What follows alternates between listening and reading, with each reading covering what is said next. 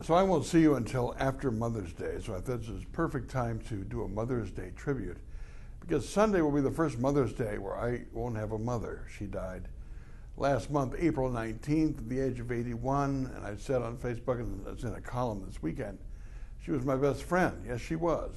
I don't know how old I was when I started talking, but I really didn't stop. And she listened, and boy, did I listen to her.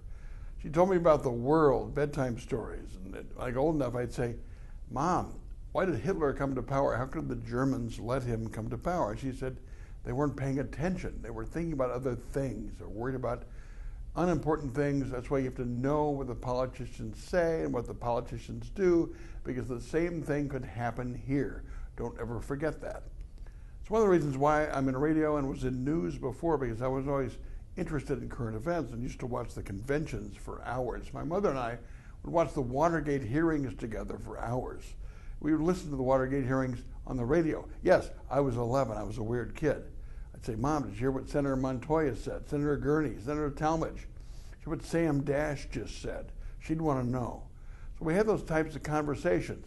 She's also very passionate about IU basketball. That's where I get my passion to this day. Was in sports for a while.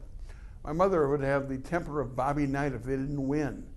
One time I was arrested in Lexington, Kentucky for scalping tickets, my senior year in high school. I ran 13 blocks back to Rupp Arena. My friend Rodney called her after the game and said, you better sit down. Mitch has been arrested. He missed the entire first half. My mother, steaming from the Indiana law, said he missed the only good part. And of course, politically, she was a strong Democrat. Loved Bernie Sanders, but loved Democrats. At age 8, I read The Day Lincoln Was Shot by Jim Bishop, big book. I said, Mom, Mary Todd Lincoln ended up in a sanitarium. She said, doesn't surprise me. She married a Republican. This was my indoctrination early. And of course, my mother never forgave Lincoln for approving the land grant for Purdue.